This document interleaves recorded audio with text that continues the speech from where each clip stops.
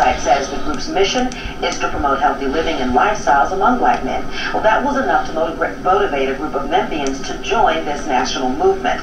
Black Men Run is this week's Bright Spot.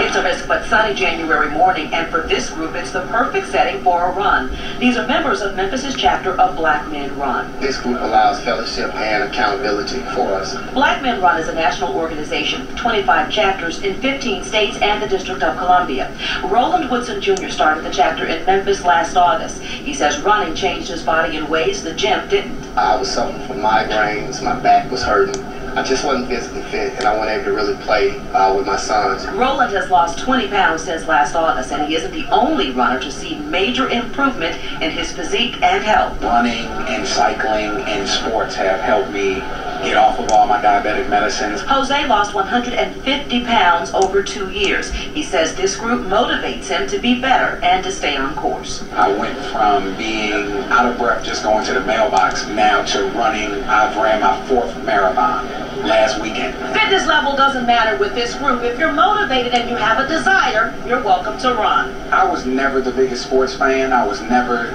the best athlete, but here I'm one of the top runners. No brothers are left behind. So as we run, if you're left behind, we literally come back and pick you up. That camaraderie brings these men together at least twice a week for their runs. Roland says he and several of the guys do Insanity and B90X together.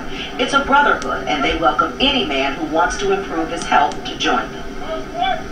The national organization was actually started by a former Memphian who lives in Atlanta now. If you'd like to get more information about Black Men Run, check out our on-air section of WREG.com. And of course, if you have an idea for Bright Spot, contact me. You should send me an email, a tweet, or a message on Facebook.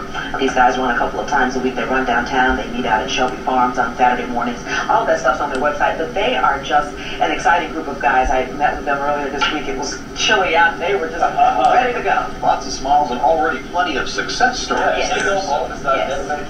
He says all he takes now is vitamins. And I don't know if you recognize him, but we've seen Jose on our station many times. He actually does the Toys for Tats during Christmas, where he gives free tattoos to people who donate toys and food during the holidays.